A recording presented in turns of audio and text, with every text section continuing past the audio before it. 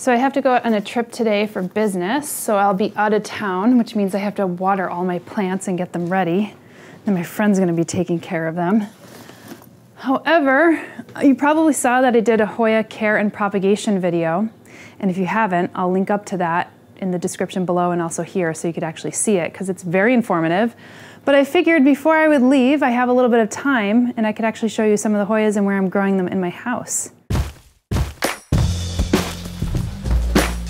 So I figured I'd start in the kitchen, then I could go to the workroom, and then my bedroom, because that's primarily where I'm growing them in my house. I started growing Hoya probably around 3 years ago now, and I quite like them as a plant group. I wish I actually had a little bit more space for them, but for right now I have to make do with what I have. But my kitchen, I have a lot of Hoya here in a small space, largely because I get these like northeast facing window light and it's really gentle. Today's a pretty overcast day because it's going to be raining, so I'm not getting as much light as I typically do here. And some of the Hoya that I have actually probably prefer to be in a little bit more light, which I'll try to point those out. But a good one here is Hoya australis. This is a great example of maybe one that could require a little bit more light. It's a bit more of the succulent kind of variety of Hoya. There's other Hoya australis that aren't quite that succulent. And then this one is a cutting of a Hoya publicalis, and a lot of these get some really beautiful different coloration of flowers. Some are a little bit more pink, some are purple, and I have a lot of publicalis around my house, so you'll be able to see some of those. I think this is called Hoya parvifolia. I just got it, although I am questioning whether that is the actual species of this Hoya. The leaves look a little bit different than some of the type specimens that I've seen, but I think that's one of the challenges with Hoya. If it's not flowering, it's very hard to identify them because sometimes the leaves look a little different even within the species, depending on what kind of growing conditions you're giving them. So I'm not quite sure yet. I'll have to wait till it flowers. This is Hoya kentiana back here, which is another plant that probably requires a little bit more sun, so I'll probably pull him out of this little corner. And then this one right here is Hoya publicalis. This is another type of version of Hoya publicalis. Gets a different color flower than the one that I had pointed out earlier. Let's see what else I have growing here. Oh, Hoya obovata. Love this one. This one was a little bit shinier before, but I've had this growing for quite some time. You see some of the new kind of tendrils starting to grow out of here. Hoya, it's a type of cultivar, Iris Marie. A much thinner kind of leaf, but I love the growth structure so far. I think it's a little bit more of a pendant kind of hanger, not necessarily a climber like some of them. Oh, this one's Hoya carnosa crinkle. You can see it has kind of a little bit more like ruffly leaves. Looks like it's a little parched. I probably need to water that before I leave.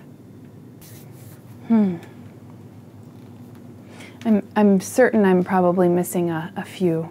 Oh, here's one over here. Hoya deseana. I actually lost a few leaves on this one, but it was really just kind of like in shock because I had taken this as a cutting and it was sent to me, but it's stabilized now, so that's a good thing. Oh, this one here that I have kind of going in a little plastic bag is a cutting, and it's a relatively long cutting. So I'm not sure if I should actually cut it in some different places, but this is Majulidii from the Philippines. It's a fuzzier version of Hoya. Fuzzier ones actually are a little bit harder to root.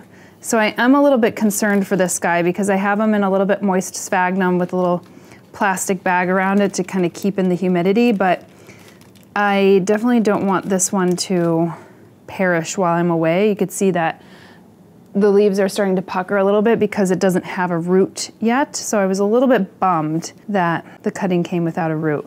Usually the ones with a little bit of a fuzzier stem are a little bit more challenging to root, so we just have to be a little bit more mindful about that. Hoya Care I have growing here. This is another great example of one that could probably use a little bit more light. So we'll see how it goes. I could easily move this a little bit further away from my southwest facing windows on the other side of my house. Hoya breviolata. It's another cute one. And then if you come down here, You'll notice I'm packed with plants under this grow light here. Since I installed this grow light, it's been a mad dash to kind of fit as many plants as possible down here. This is Hoya bilobata, which I have growing. It's a little bit more of a succulent one. Hoya Cumingiana, which is one of my favorite. I had this actually growing in my back room, but now I have it growing here. Kind of like has a growth structure that goes upright and then hangs down, and you'll notice I have some kind of this calcareous oyster shells here because it does require a little bit more alkaline soil. These are Hoya carnosa crimsons, and the curly ones in the back, the ones that look a little roughly, are Hoya carnosa compactas, otherwise known as Hindu ropes. I have a variegated version and some non-variegated versions back there. Hoya melliflua. It's a little dirty. Probably when I water, sometimes it just gets a little dirty. Hoya carnosa again. Hoya bella, which is sometimes considered a subspecies of lanceolata. Hoya cuttings back here that I took because I was propagating. This is an unknown cultivar, but I think it's like Banangui or something like that. I have to double check with some more Hoya experts who know a little bit more than I. And I also have another Hoya publicalyx back here. I really love their flowers, so I'm really looking forward to them flowering. I have one that is about to flower in the back room, which I'll show you. But all these little tendrils and things like this, I mean, you would keep those on, definitely keep these on, because that's where, you know, the flowers and the leaves start to emerge. But something like this, here I'm just gonna grab this, you could see that these are like little dead sticks. There's no flower that's gonna grow on any of these. I'll show you what the peduncle and the spur looks like so I can, in the back room, so I'll show you that. You're not cutting off anything of importance. Yeah, nothing is gonna grow on these little ends. So you could actually clip those right off. Oh, I'm sure there's probably some others back there, but I can't get to them. Here are some of my propagated cuttings that I had. They need a little bit more water. You can see this was probably the one that didn't have a root, but the others have taken on quite nicely, and I do need to water those. See that? This one looks like my chicken ate it. See that? So this is my kitchen table, and I have this Hoya carnosa growing on here. And this is my Hoya macrophylla, which could probably use a little bit more light. I'm actually growing some macrophylla variegatas also in my other back room, and they seem to be growing a little bit better. But I would say that this is starting to get a little bit too dark for Hoyas. Generally speaking, Hoyas don't like to be in a tremendous amount of light, so I used to have some growing very close to my southwest facing window, but I kind of pulled those back. But if you talk to some growers, most of them are growing their Hoya under 50 to 80% shade cover. So that's quite a bit of shade comparatively to other plants. So yeah, so you want to be giving your Hoyas a little bit more diffuse light. It's going to be better for them. But this is starting to get into kind of like really low light zone. And so you probably don't want to be growing too many Hoyas. Past this, you'll see I have a lot of lower light tolerant plants and some grow lights here. I could probably grow them under grow lights, but I'm not going to risk it. All right, this is my workroom, new and improved workroom, because I got rid of the bed because I want to start working a little bit more in here. But here's a grow light, one of my Soltech Solutions grow lights, which I'll include a link to because they are just a great savior for the interior of your space. But I have a number of Hoya kind of hiding out here. This is Hoya Ban Nagong right here, which is a cute little succulent species. And then I have, oh, there's so many, Hoya Wyetii, little cutting right here.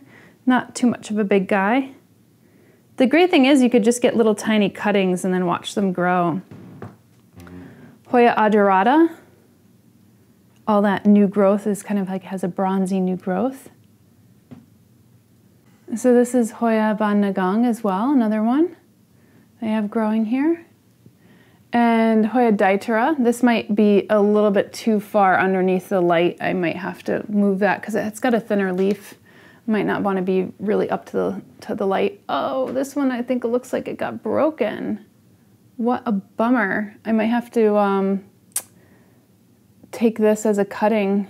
I mean, this is fine because I have this as a cutting, but I might have to cut this and then hopefully that this will actually root because there's not much of a node on there. So I'm not sure how that actually happened, but looks like it's still okay. So I'll see it when I get back, but this is Hoya Imperialis and that gets to be really big. It's also likes to be under a lot of light. And this is Hoya bilobata, which is starting to look a little drought stricken. So I'm going to need to water these. Under this light, you'd be surprised like how much actual intensity of light it actually gets. And then this is also another Hoya publicalis right here. All right, so I have one growing in here in this little light fixture that I got. This is Hoya diversifolia, a little bit more of a succulent species in there.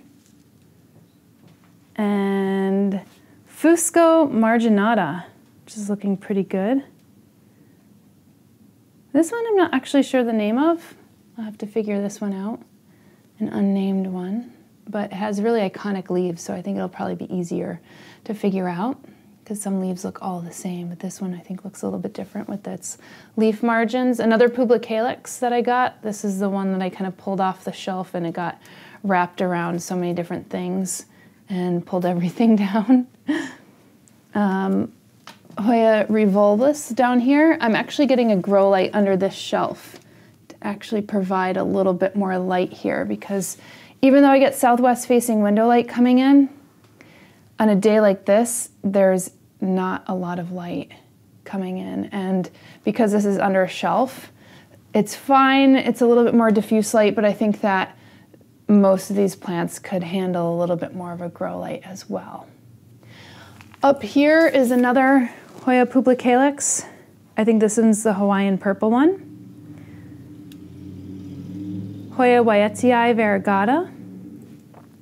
Let me put these scissors down because I'll show you that this Hoya Eskimo has a flower, a little inflorescence. Let me show you this up close. So this is the inflorescence, it's obviously not blooming. This right here, that little brown piece is the spur, so you don't want to cut that off because, or this is the peduncle that the inflorescence is part of.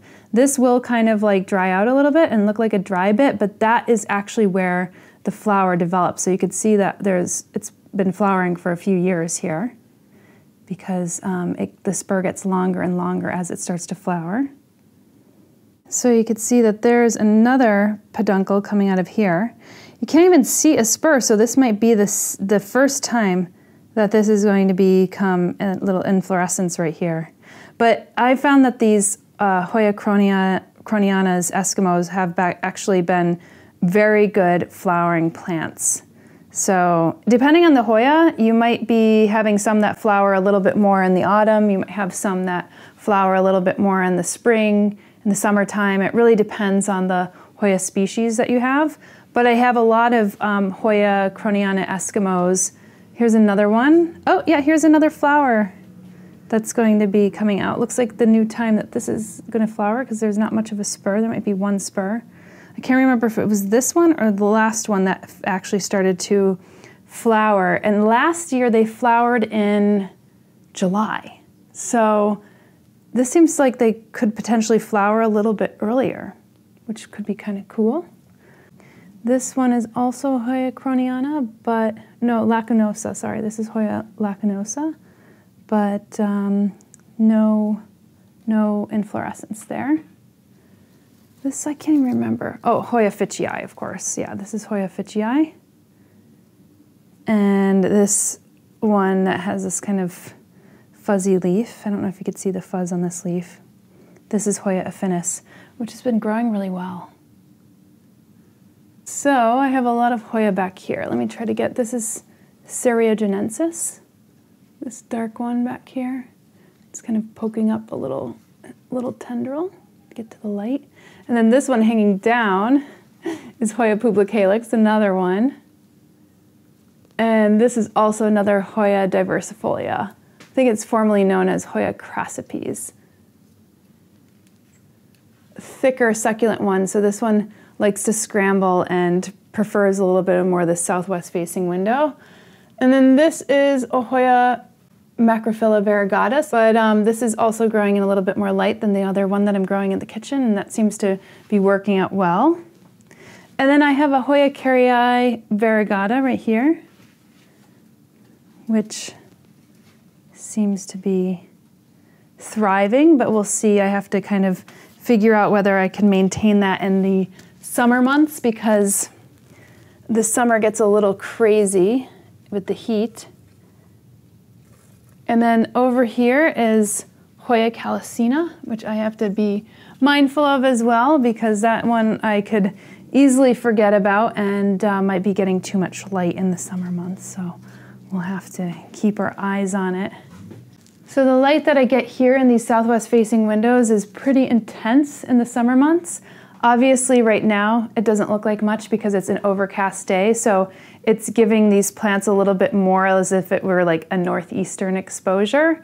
But even if you get back a little bit further right here, the light really dramatically decreases depending on the time of the day. So my experience of actually growing Hoya here has been a very good experience. So they have been relatively, they thrive here. Actually, I had a Hoya Eskimo that I had a little bit further into the room and it didn't thrive. So that's why I think this shelf has become a little bit more of like my Hoya shelf, and probably will continue to have more and more Hoya on here. Oh, I forgot one. Hoya fungii. You could see it's starting to put out a tendril, so it gets a little bit closer to all that good light. This is how it is. Like, I totally can overlook a bunch of these Hoya that are growing around here. More Hoya in this room, not as much though. This is Hoya crassicalis, which could use, I think, a little bit more light, so I'm going to be moving this.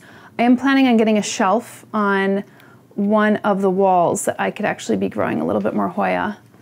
And this is Hoya multiflora, which I think probably doesn't mind this little area over here. Doesn't get a tremendous amount of light, but I do get southwest facing light that comes in, and it can be pretty intense. And then during the afternoon, the light kind of comes in a little bit deeper into the room and actually lights up and gives a little bit more of a gentle light. This is my pride and joy, this Hoya right here. I'm actually not quite sure what cultivar it is, but I recently retrellised this. Is retrellis even a word? I actually recently retrellised this and broke a lot of the stems off, so I am going to be doing a lot of cuttings for this for the plant swap in New York, which I don't even know if tickets are still available, but if you're in New York and you're interested, plant swap on April 27th, which is going to be fun. So I will be trying to find the ID of the species beforehand, but it hasn't actually flowered yet, which I'm really bummed by because it's so huge. So I might have to like stress it out a little bit more, because sometimes if you stress your Hoya a little bit, it then starts to flower, because it's kind of putting out this signal where it's like, oh, I might have to actually put out some pollen, go to seed, that type of stuff. So sometimes stressing it out might mean giving it a little bit more of a colder night. Sometimes stressing out might be a little bit more in sunlight. It actually really depends on the species. I have some more Hoya here, and we're going to see how they do. But you'll notice I have a little humidifier here for some plants that actually need a little bit more higher humidity. And I noticed that these little Hoyas, I have like Hoya Mini Bell right here, and then which one's this one? Hoya Pusilla, yeah. These I had growing elsewhere, and I felt like they just needed more humidity because they were getting like super thin. So I wanted to do that, and I think that they really benefited from the humidity. Hoya linearis, I read that they are in the monsoon season, so sometimes they get like this a little bit more mist, and that's how they actually get their water. And that would make sense to me because they have this kind of really thin, almost like tillandsia-like air plant leaf, and they might actually get the mist that way. So I think that's kind of the conditions that I'm going to grow it in, and we'll see how that works out. This one is an unidentified Hoya, and it definitely needs a lot more humidity, I found out. And this is Hoya sangii, and also needs a little humidity. You could see that this is really drying out, and I'll need to actually water these a little bit more. So some Hoya, I think more than others, are a little bit more challenging, and I'm really looking forward to kind of experimenting because I'll be getting in some more cuttings from folks, and that's a cool thing. I don't have a lot of space anymore in my place, so getting a small little cutting of Hoyas are quite wonderful because they don't need too many nodes in order to be able to actually get a nice rooted cutting. All right, tiny little room here, but I have quite a few Hoyas because I get similar light to in the kitchen, obviously, because this is a northeast facing window. This is Hoya carnosa crinkle, which I also have out in the kitchen. And somebody said this is Hoya pachyclata, but I'm still going to run an ID analysis on this because I think pachyclata gets a little red around the margins and is not fuzzy, but I could be wrong. This is longifolia, Hoya longifolia up here. Hoya lacanosa, right over here, hanging out of the frog's mouth. Oh, here's a little Hoya right here, coronaria, little cutting. Hoya neoboudica right here. Oh, you know, and they have another one in the kitchen that I just remembered, but yeah, I'll probably be growing, oh, here's a Hoya carnosa variegata. And here's a Hoya mini bell, which I also have growing in the back room. Oh, there's so many kind of hiding out. All right, I think that I'm going to cap it there. I definitely have some more growing around the house, but I'll just have to do a continuation of the Hoya tour. I'm also going to be getting some more cuttings as well, so I'll be looking forward to showing you those. But right now, I'm going to water my plants and pack up.